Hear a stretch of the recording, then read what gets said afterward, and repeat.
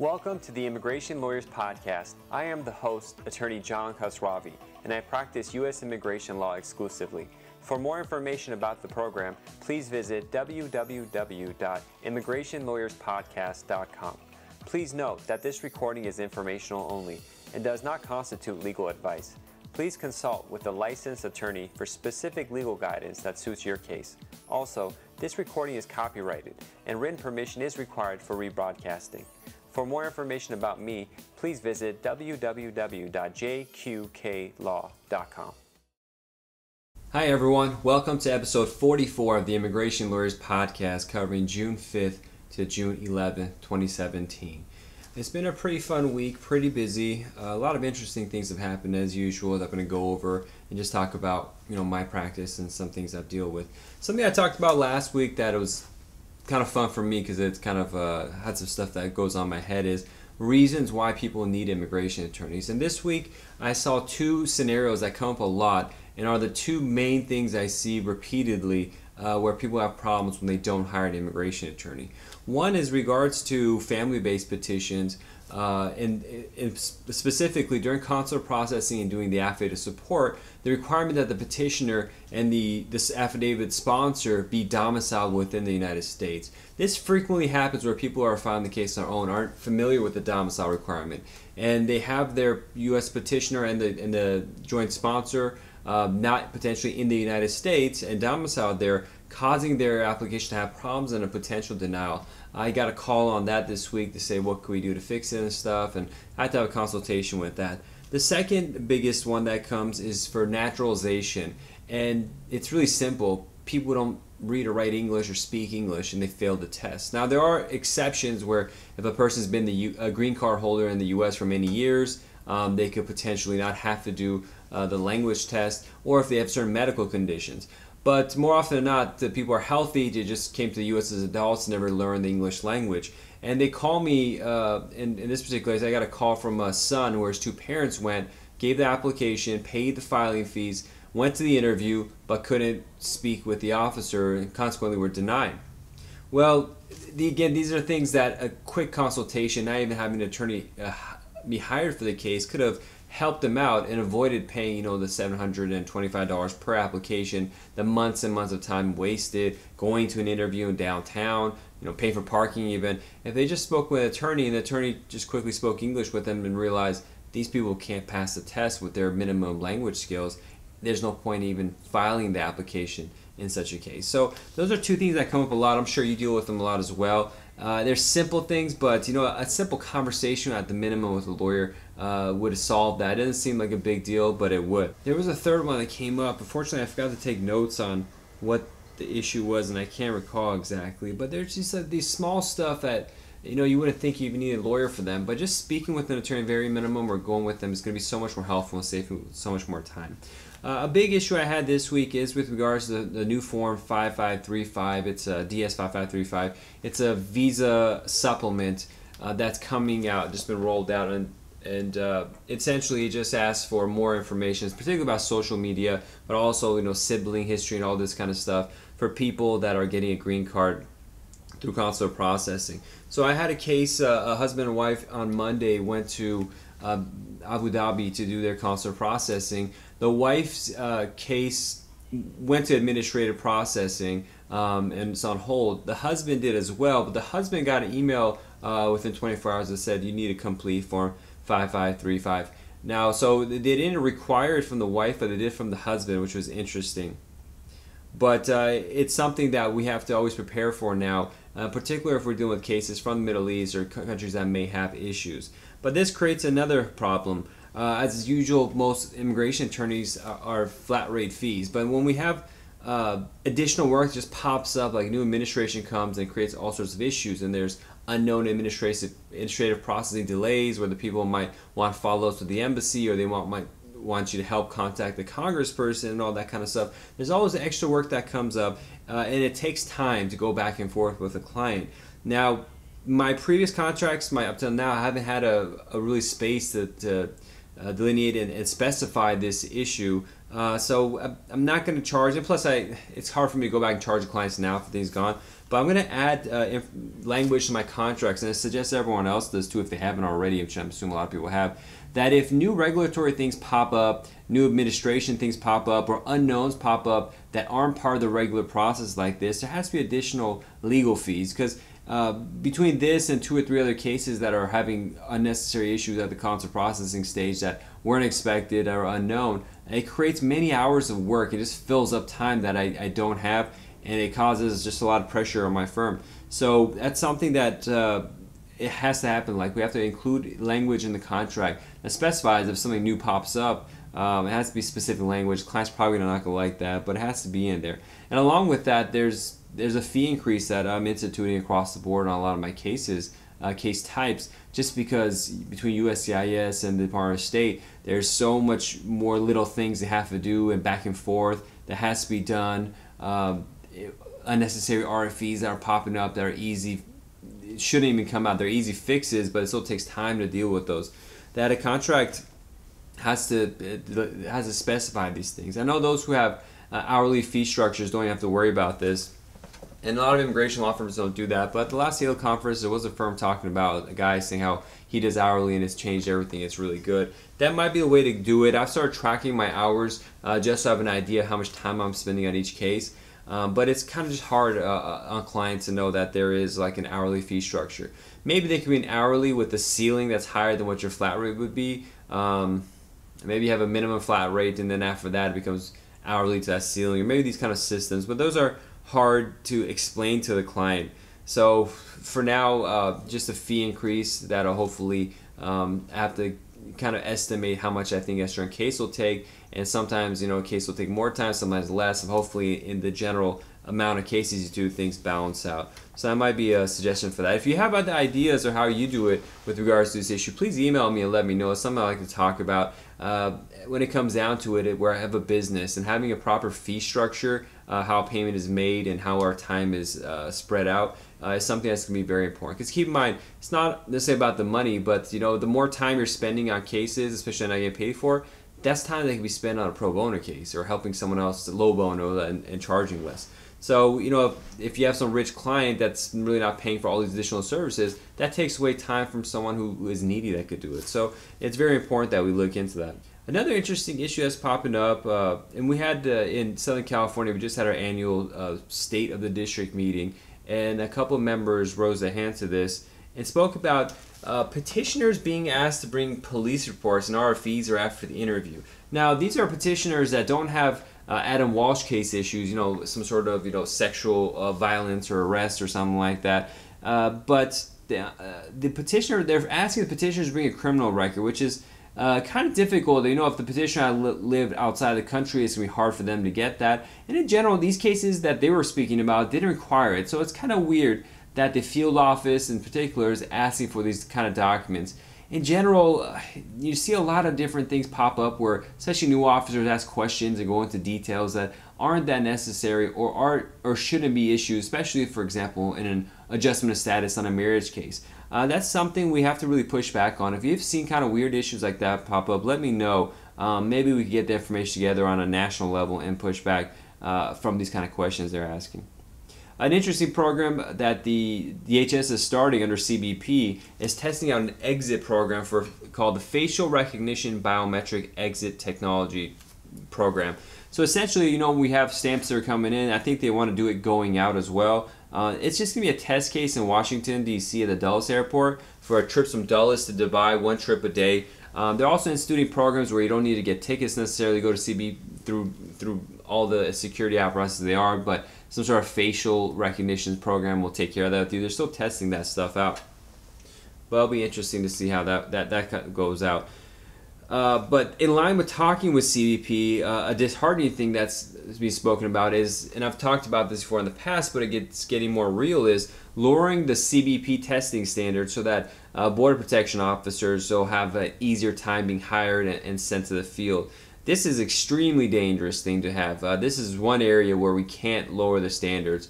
Border protection is such a sensitive security place, sensitive to both terrorism issues and sensitive towards immigration issues, that we have to have the highest caliber of people involved. Even Ayla put out a memo on this and talking points and wants people to contact their congresspeople and do whatever politically they can to push back on this. CBP is a very difficult position. Both, it's a policing authority, so they have to be physically fit, mentally fit, all that kind of stuff. They also have to have a very, very clear background because it's so easy to be corrupt and be bribed as an officer there because there's so much power that they have. But then they deal with thousands of people on a constant basis every day at the airports, every day at the borders. And these are people in sensitive areas that don't have a right to an attorney. So we need to have the best of the best in these kind of positions. We can't do anything less than that. So that's something I tell all of you, if you can, contact your congresspeople to fight any lowering of the standard for CBP officers. And if you have any ideas of how to deal with that, please email me. Again, my email is info@jqklaw.com. Another cool thing that came up, a bill in Congress was introduced called it's called Staple Act, but stopping trained in America PhDs from leaving the economy. So they always get creative with how they break down these things. But essentially it says this: if you're a STEM PhD, you shouldn't have the numerical limitations of the H-1B or the numerical limitations of the EB2 category to hold you back, for China, India, those kind of cases. H-1B and just in general. So that's actually a wonderful thing.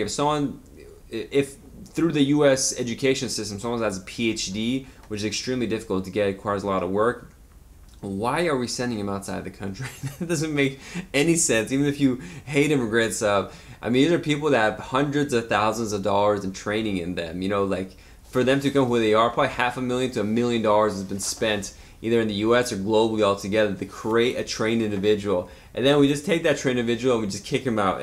It's ridiculous. So that's something to support, to definitely keep our PhDs here. It's going to give us a cutting edge, and it's better they'd be in America, frankly, than a lot of other places that, as bad as some certain human rights abuses happen in the U.S., it's still better than pretty much everywhere else in the world. So it's better we have the best of the best here and have them develop our civilization and society to the greatest extent possible. But speaking of those kind of perm and Department of Labor type cases, Department of Labor issued a statement saying it's increasing visa fraud and abuse review, which on its face is good. There is abuse in these categories, EB2, EB3, H1B. But my guess is the fraud and abuse is going to go after, it's going to be small guys who aren't really doing abuse, not the big ones. That's how it usually happens when there's these kind of crackdowns. Now that's about it for the big news kind of stuff. I had an interesting way. I hooked up 2 people to find jobs in the immigration field, which was wonderful. Really was really made them happy, and I was really happy about that. I also had 2 interviews this week at the USCIS field office locally in Los Angeles. One thing you see when you go to field offices, especially in Southern California, I'm not sure if it's happening in other areas, but we have a lot of turnover. There's constantly new officers reviewing applications, and it's hard to get some rapport of meeting the same people and letting them know who I am and how my cases are and everything, because it's constantly new people, which is difficult because when there are new people, I don't believe they can make decisions on their own. They have to have a supervisory review, which is good, but it causes delays on the case because when they can't make the decision there, we have to sit on it and then wait and wait and wait for a supervisor to review it and then do it. And it gets the clients worried, it gets them paranoid, and sometimes they ask for, again, as I talked about before, the RFE things that shouldn't be RFE'd, which cause delays. You have to go back and mail it to them or show them, and that kind of stuff. So it's kind of hard. But one thing I am doing in that general process is when I email my clients as a reminder, and I send a reminder for the interview of what to do, get there early, dress nice. I'll be meeting them at the interview like half an hour earlier in the room. We'll sit and talk and everything. But also include the parking directions for the most affordable yet closest parking to the field office. Because, for example, in LA, they have a parking that's directly across from the field office, which is faster, but it's much more expensive. There's another one, a block away or half a block away that's easier to park and much cheaper. These are little things you could do to make the customer service experience better with your clients. And in line with that, my wife just started watching this TV show. It's apparently been around for 8 years, but she just caught on, watching season after season. I forgot what it's called, but it's some doctor who gets, kicked out of a hospital, and the doctor goes to the Hamptons for a vacation and becomes like a concierge private doctor there for the rich. But eventually, because he's helping the rich, he's also helping poor people in Hamptons who do the daily work there and the grind and everything. And that's kind of how I've designed my office with this kind of concierge service, where I help investor cases, stuff like that, which are higher ticket items. But it gives me the time to do educational programs, do talks like this with fellow attorneys, and to take on pro bono cases when clients just come to me and I like their story, I like who they are, I want to do what I can. So that's one thing to do. Use the regular clients and bigger ticket clients to subsidize the other ones. And that's a way to really balance it out and have your firm be representative of the populations you want to help. So that's something to think about. I had a lot of things I wanted to talk about that would come up during the week, but I've been so busy. I usually take notes as I'm thinking about things so then I can pile them up on Sunday and talk about them. But there are 2 or 3 really interesting stuff I wanted to talk about, but fortunately I didn't take the notes and I can't recall them now. It's just been a really heavy week, and the terrible thing is I work a lot now, but when the weekend rolls around Saturday, I just fall asleep and I'm dead tired all day. I don't drink coffee and I don't drink Red Bull or anything like that. I just don't want to get hooked on that kind of stuff. But sometimes I wonder if I did that kind of stuff, would it give me more energy, or would it just break my body down faster by keeping me up artificially for so long?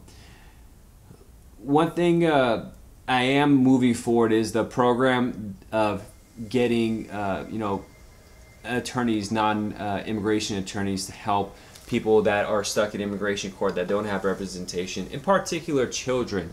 So I've spoken with a couple of attorneys across the country and bar organizations all over the place to get their members involved and then connecting them for the education process. So that's moving forward well. One issue and question that's valid that's come up is it safe to have non-immigration attorneys participating in this process? My thing is, if the people aren't going to have any attorney, it's better to have some attorney.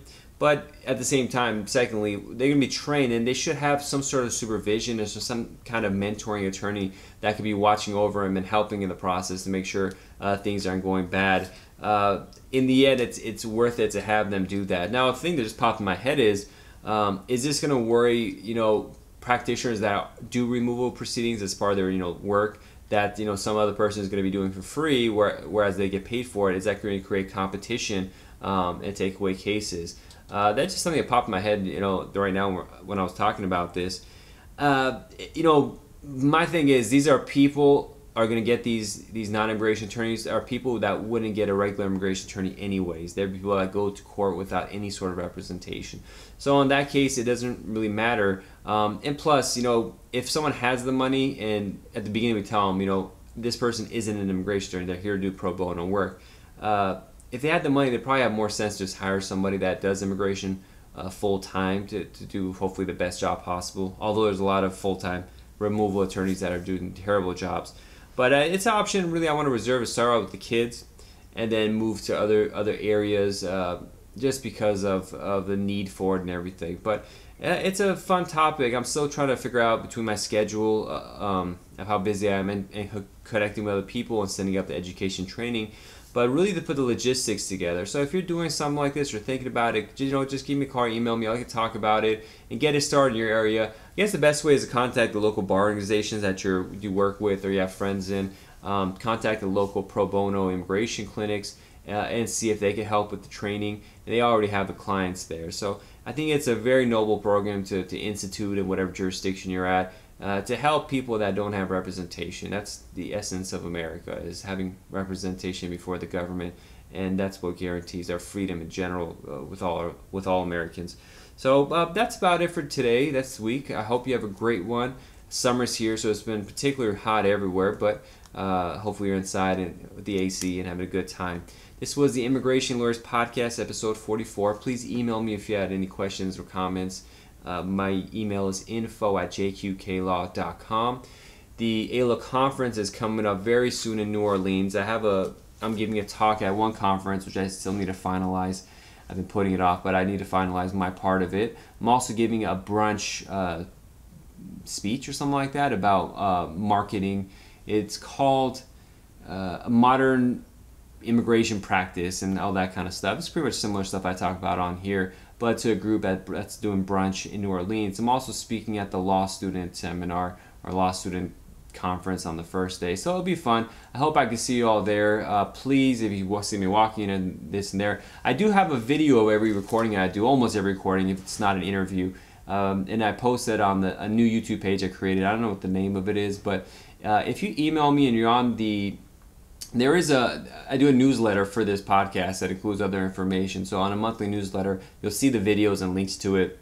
You can always add that and subscribe to that YouTube page to see the video, and then you'll see how I look. And feel free to stop me if you see me in New Orleans. I love to talk to you, get to know you, share cards, and just keep the communication alive. That's it for this week. I hope you enjoyed it. Until next time, have a great week. Bye-bye.